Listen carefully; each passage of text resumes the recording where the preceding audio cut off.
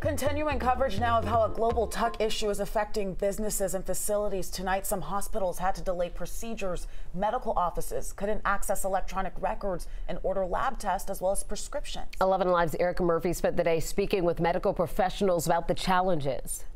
The computers were down, but as we kept checking on things, they started to come back up. And when we started seeing patients this morning, some of the computers were working and some were not. OBGYN Dr. Sujatha Reddy says she realized there was an issue with the medical record system at her office on Powers Ferry Road when she tried accessing it this morning. The software outage caused several computers to go offline, making it difficult to treat patients.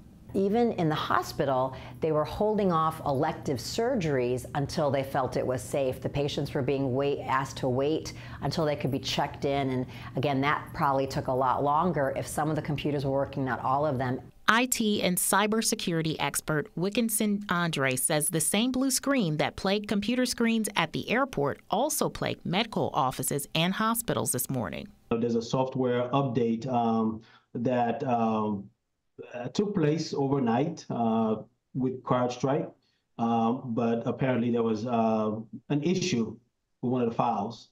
So it caused a lot of, what we call blue screen of death for Windows users. Dr. Reddy says Northside medical offices and hospital were able to find a workaround because only some computers were impacted, helping to keep delays in check.